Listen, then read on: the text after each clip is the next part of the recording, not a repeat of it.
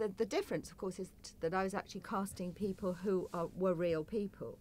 For example, Pepys was one of the first people that we cast.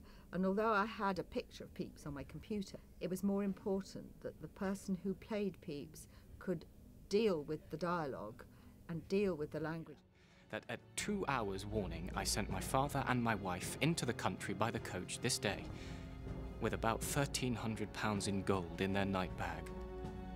Pray God give them good passage. So we're going to get really good actors, but who also looked like William or Charles II or Pepys. The fact that they could speak the language was more important, ultimately, than the fact that they looked like a portrait.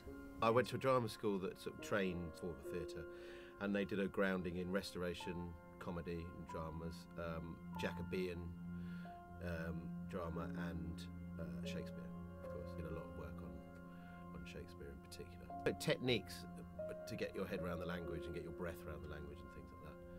So that's sort of like my formal training. Odds fish, I am an ugly fellow. Oh, no, Your Majesty.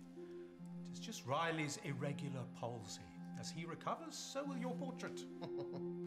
Falmouth, I very believe thou art the wickedest dog in all England. For a subject, Your Majesty, I believe I am.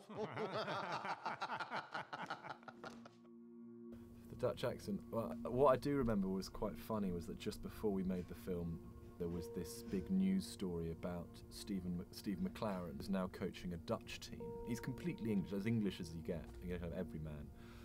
But he was in Holland, and he delivered one of his interviews with the Dutch media in this horribly phony Dutch accent. And it was hilarious. It was a kind of YouTube hit. When I came here and Champions League, Liverpool or Arsenal, I thought maybe one of them we would draw, and it is Arsenal.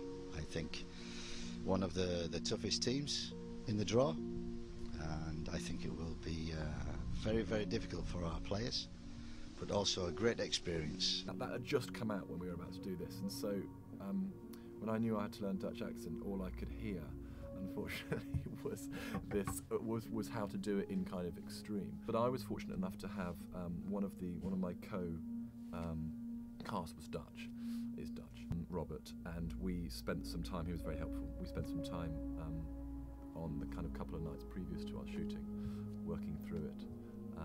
And I mean, I remember him saying to me that there is a difference, of course, between the modern Dutch accent and the Dutch accent of the time. So, you know, I gave it a shot. I think that's the bottom line. I gave it a shot, and I think that's what you do when it comes to accents.